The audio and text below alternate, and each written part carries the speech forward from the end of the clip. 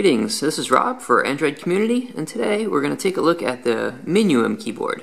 And this one's been around for quite some time, but as of today the 2.0 version was released as well. They offered up a free trial version, specifically a 30-day trial version, and well, that inspired us to give it a look.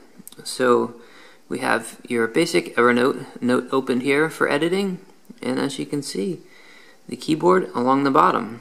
And while that may look rather crazy and different at first glance, if you tap and hold two fingers, it'll pop up and open to a regular keyboard, your basic QWERTY layout.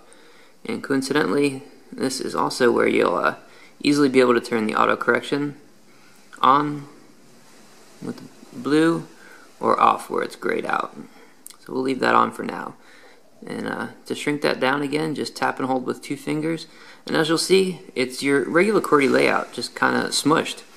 You still have your Q, W, E, R, T, Y, and then A, S, D. The letters still go in the same order, it's just a little different to look at.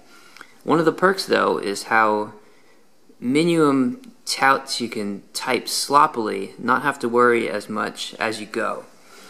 And well, between the free trial and the promise of that and more screen real estate, which we took a look at on the O-Mate,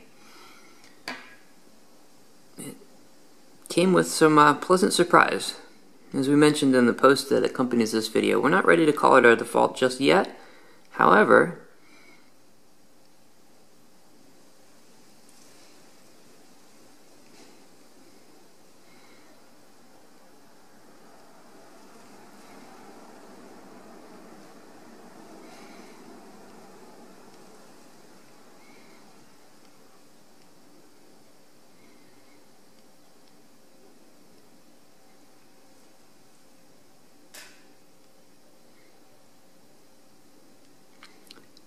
typing with Minuum is easier than expected. So, we have been enjoying this on the Moto X. Well, this one isn't going to apply to quite as many people. We did want to show it off real quickly. We'll come in here. Actually, let's go ahead and close that note out. And we'll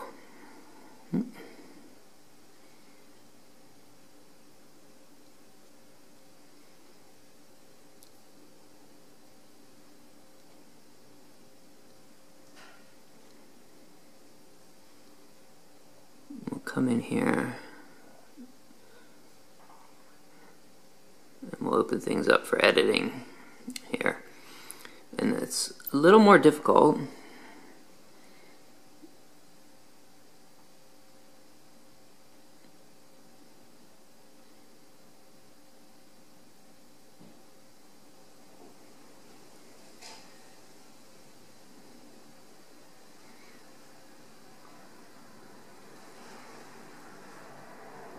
And there you go, see it? A little more difficult, but it is still somewhat of an improvement. And you'll notice the how I swiped to the right earlier, that puts the space between words, and a swipe to the left will take you back and erase a word as well.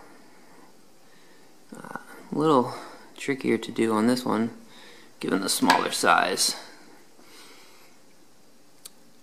So we'll come back here real quick. We, the two fingers there.